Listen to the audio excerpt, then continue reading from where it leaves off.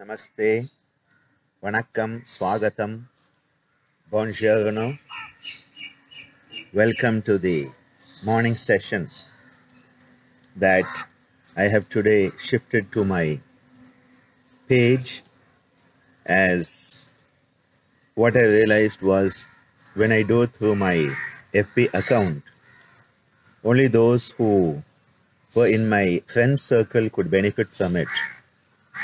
And as Facebook only gives 5,000 friends limit, I thought let's shift onto the page. So from today onwards, all the sessions will be from this page rather than from my account.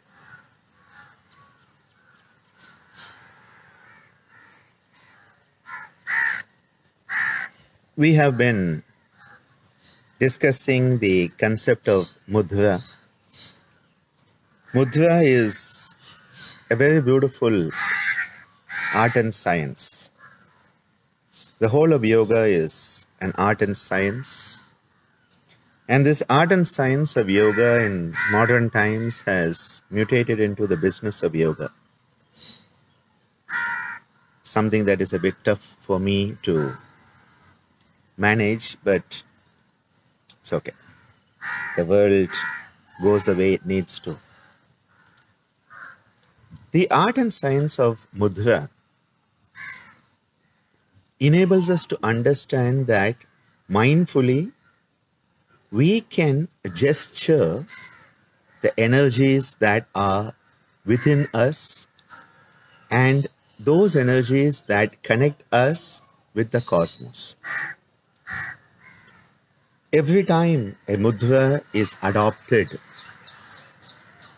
we are opening up channels of energy communication.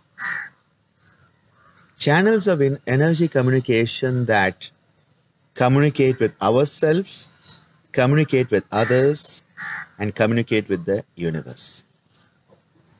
We have termed this as intrapersonal communication, interpersonal communication, and transpersonal communication. These are terms given by my beloved Ammaji, Yogacharya Meenakshi Devi Bhavanani. The communication channels are opened, and the loss of communication, the loss of energy is prevented by the adoption of the mudra. Hence, the mudra is often translated as a seal for energy. Normally, when we seal something, we think that we have closed it off. This is not closing it off. What it means is that we are sealing any blockages that are there so that the energy can flow as freely as possible. When the energy flows freely, when the energy flows harmoniously, when the energy is balanced, at that point, health, wellness, and wholesomeness all manifest in abundance. One of the very beautiful mudras is the Yoga Mudra, the gesture of yoga. Yoga is integration. Yoga is coming together. Yoga is union, communion, reunion. Hence, when we do the Yoga Mudra, we are telling the universe, we are telling ourselves, and we are telling others, I want to be a unified being. I want to be an integrated human being whose thoughts, words, and actions will all be in one flow. That is what integrity is all about. Integrity is a state of being where thought, word, and action are all the same. We want to create that integrity in us. We want to be integrated human being, not a disintegrated human doing, which we have become. Disintegration is breakdown, and that is disease. Integration is coming together and that is health. Health is a state of integrative wholesomeness, where every cell in your body is communicating in a harmonious manner with each and every other cell. How do the cells in your body communicate with each other? They are the original Bluetooth technology. There are no wires. They don't need wires. They communicate by Bluetooth. That is the natural Bluetooth we all have. What we want to do when we do the Yoga Mudra is we are telling our own self, intrapersonally, and the universe and others, I want to bring together the two equal and opposite energies and bring them together in an harmonious manner. Our right side and our left side. These are representative of the equal and opposite energies that are part and parcel of our life. The whole universe is bipolar. Sankhya talks about Purusha and Prakriti. Purusha and Prakriti at the highest cosmic level. And you come all the way down, you have electrons and protons at the atomic level. At the cellular level, you have the anions and the cations. At the nervous system level, you have the sympathetic and parasympathetic. We have all these equal and opposite energies that are moving through us. So the right side of the body is connected to the left brain and left side of the body to the right brain.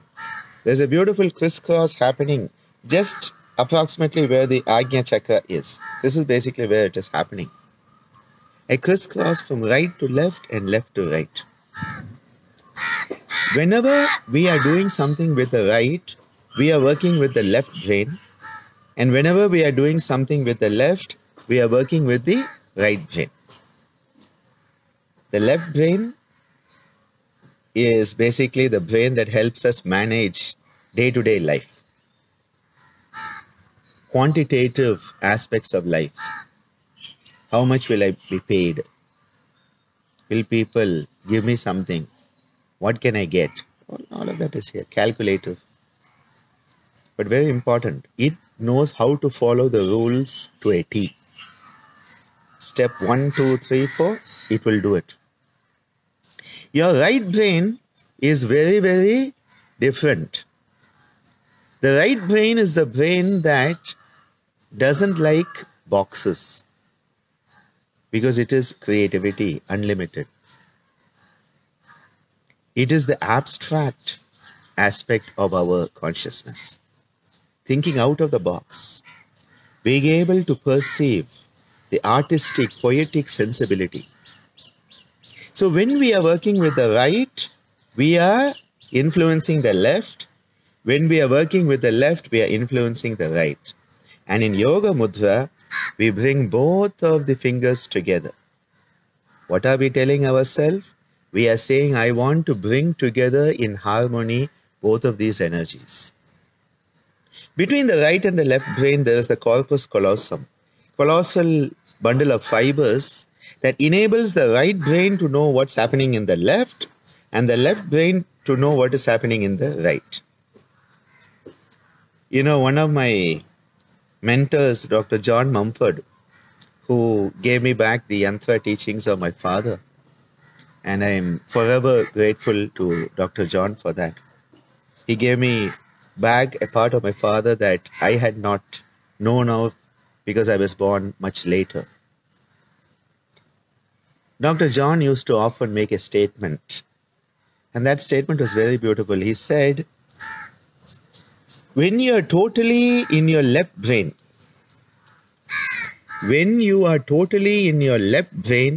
there is nothing right about it. It's a beautiful statement. When you are totally in your left brain, there is nothing right about it. When you are totally in your right brain, there is nothing left. And that is why it is not left or right. It is left and right. As I often say, it is not the old and the old or the new. It's old and the new. It is not east or west. It is east and west. It is not science or spirituality, it is science and spirituality. That and is very important. So what are we doing? We bring our hands together. We want the right side, the fingers to be dominant. So the right side fingers are going to be dominant. You say now, why? If I had my German students with me, they would immediately, the question comes, why?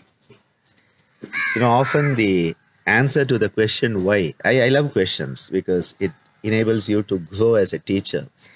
But often there's a point where people keep on saying why so much that finally my answer becomes why not. And so the final answer to the question why is why not. That's where it stops. But here there is an answer. See, we want to create a balance between right and left. Okay. But one side is going to have to be slightly dominant. You don't want a perfect balance because perfect balance can lead to a sense of stagnation if you're not careful. Because what is happening is there's no dynamic change happening. There has to be a dynamic change happening. That is why Lord Nataraja is the Lord of change, the Lord of transformation, of dynamic change. That is why he's dancing. He's not just standing there. He's dancing. What is dance? Constant change. That is why Nataraja is the best symbol of the change that has to happen, the transformation that has to happen. So what happens is that you want a slight dynamism. Remember, right hand, left brain. So what happens when the right side is slightly dominant? You have brought them together, they are harmoniously balanced, but the right is slightly dominant.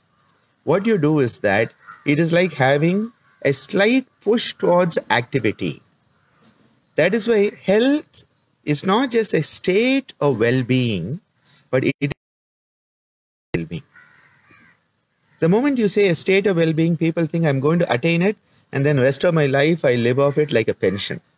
No, it's not like that. You have to every moment consciously keep on working on it. That is why health, happiness for that matter, relationship for that matter, everything is dynamic.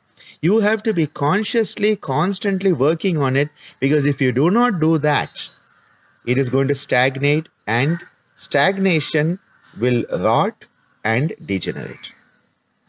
So we keep the right slightly dominant. Okay? So it's in your lap here. I hope you can see you should be able to see the fingers. Though of course on the phone it's the reverse. Let us just contemplate quietly with the eyes closed the beautiful energies that are educed from within us. When we balance the right and left energies of our own existence, bringing a sense of yukta, which is the goal of yoga. Yoga is union. It is yukta, which means that which is yoked together. Yoked together means balanced, harmonious, symbiotic. When we perform the yoga mudra, within our own self, physically, mentally, emotionally, spiritually, we are invoking and evoking a beautiful sense of harmonious balance. Balance lies in the center, not in the extremes. And that is why when talking of the kleshas, both raga and dvesha, that which you like and that which you dislike, that which attracts you and that which repulses you, both of them throw us off balance. Harmonious balance lies in the center, not in the extremes. And that is why we need to find that beautiful balance within. A dynamic sense of balance. A balance that is not of a tamasika, dull, inert type of balance that is dead, but a balance that is alive and kicking, a rajasika balance. And then we need to elevate it by our consciousness, mindfulness, into a sattvic balance. The Tamasika balance is basically at the level of the non-living things. A stone stays where you put it until an external force acts on it. Rajasika balance is more what we are as a human being, constantly in activity, trying to find balance. That is the concept of homeostasis. And that is the concept that is part and parcel of allostasis, the way we deal with the stresses that are there in our life. But then ultimately we need to grow into the sattvic balance, where a sense of samatvam, equipoise, comes from above,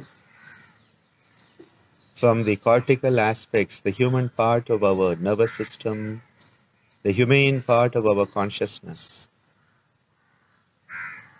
It is from there that we can bring about a beautiful sense of sattvic balance, a balance that is guided from the bigger perspective.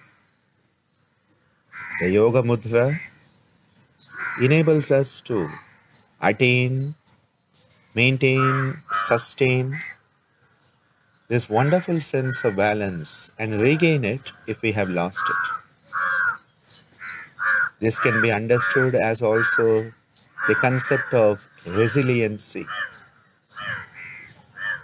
We all fall down, but can we get up at the earliest in the best possible manner and regain our balance once again?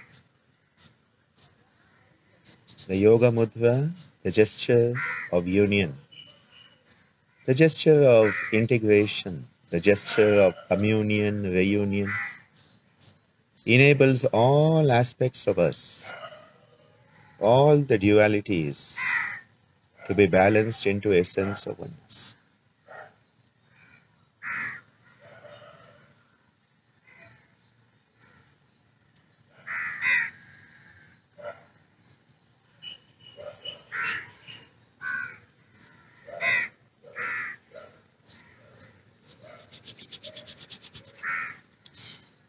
Very, very beautiful energies. I have a question from Manjari Prabhu there. Yes. What if you are left-handed? You see, both right-handers and left-handers, the actual nervous system is not wired too differently in general. So still, your right side is going to work to the left brain and left to the right brain. And these qualities of the right and left brain do not change too much. And that is why, even if the person is a left-hander, that is only at the physical level, not at the energy level. Because at the energy level, the blueprint is the same. It is only from the energy when it is coming down into physical that there are some changes. And so some people become a right-hander, a left-hander, or they become ambidextrous, where they can use both hands equally. I remember the professor in the movie Three Idiots, who used both hands because he wanted to save time. Arjuna was said to be ambidextrous. Many of our great heroes in Indian culture. And I think it is good because I have seen it even when I'm playing badminton with my son. What we do is we play with the right and then we keep on changing to the left and we decide to play with the left. And the idea is that you want to have a sense of balance in whatever you do. One of my friends in Germany, Shankara, who runs our icvr.com website, he had set up his computer in a way that, he could keep on changing from right to left and left to right. And it's a very beautiful idea because, again, it's about finding that balance rather than becoming one side dominant. Most of us are one side dominant. Now, one side dominant is a state of imbalance. So it is important to also keep the other side in mind. The Yoga Mudra definitely brings everything together. And when everything comes together, we are in a much better state of being. We'll be back in a few moments to share the synchronized global prayer. And I would just like to remind you that from now on, my sessions will be on this Yogacharya Dr.Ananda Balayogi Bhavanani Facebook page so that we can share easily and reach more people. Because, as I always love to say, sharing is caring. So keep sharing. See you all back soon. Welcome back, and thank you for joining me for this morning's synchronized global prayer. Let us invoke the spirit of the great masters of all traditions.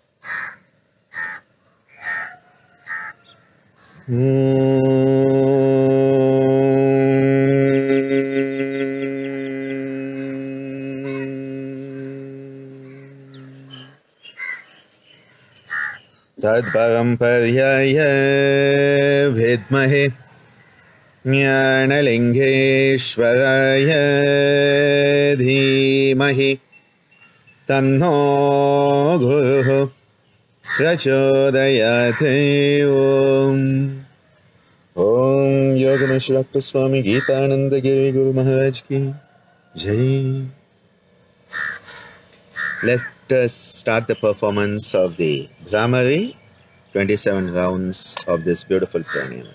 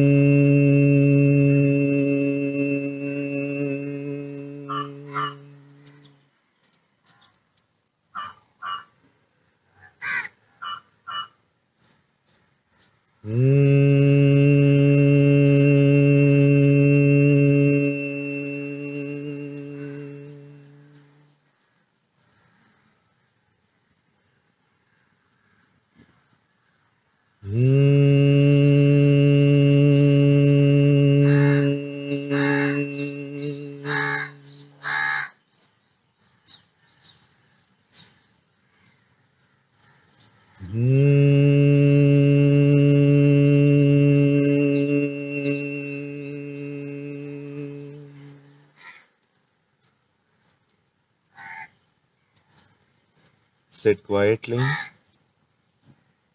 contemplating the beautiful experience educed from within yourself by the Brahma. A beautiful sense of oneness, harmony, a sense of ease, anuttama sukha, unparalleled sense of ease, a beautiful sense of santosha, contentment,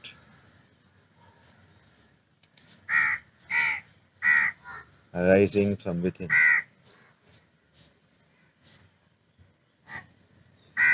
A sense of being established in our own self, swast.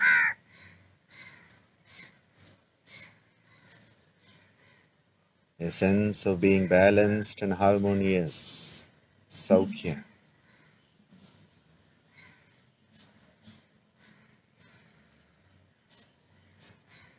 A sense of wholesomeness, purnam.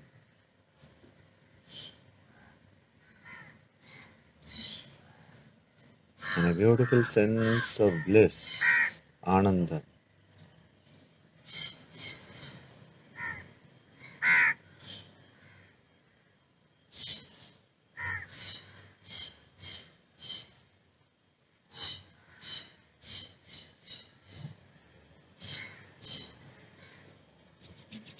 Rub your palms together, generating a nice heat.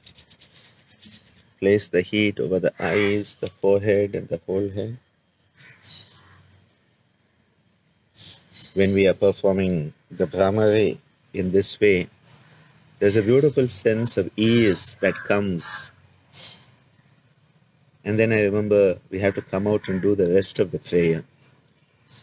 Maybe one of these days we'll only focus on the Brahmari and this beautiful experience. I'm really enjoying this beautiful experience from within. That experience that is giving us that sense of ease, contentment, wholesomeness. And from this place, let us now make our sankalpa, positive, affirmative statement. With all our collective power of peace, we overcome COVID-19. With all our collective power of peace, we overcome COVID-19. With all our collective power of peace, we overcome COVID-19. With all our collective power of peace, we overcome COVID-19. With all our collective power of peace, we overcome COVID-19. With all our collective power of peace, we overcome COVID-19. With all our collective power of peace, we overcome COVID-19. With all our collective power of peace, we overcome COVID-19. With all our collective power of peace, we overcome COVID-19. Let us express our admiration, our cheerfulness, our support for all of those for making a difference to our world right at this moment. Everyone who is fulfilling their responsibility so that humanity can continue hopefully in a better way.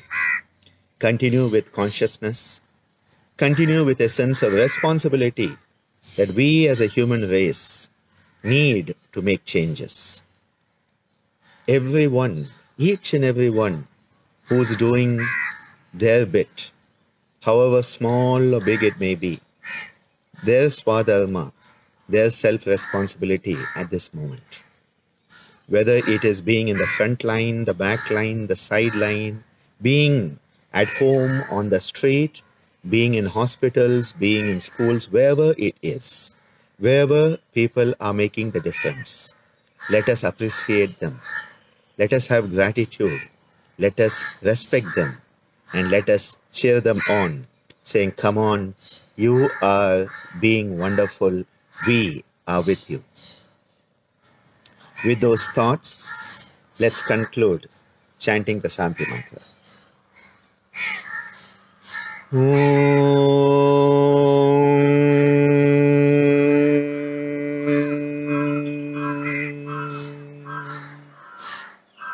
Loka samasta sukhino bhavantu sarve janaha sukhino bhavantu.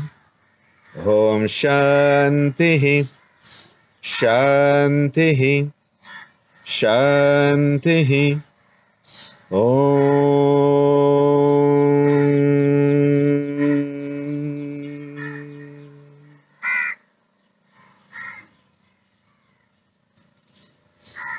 Thank you very much. Be safe, be healthy, be happy, and be blessed wherever you are. Hari Om Tat Sat.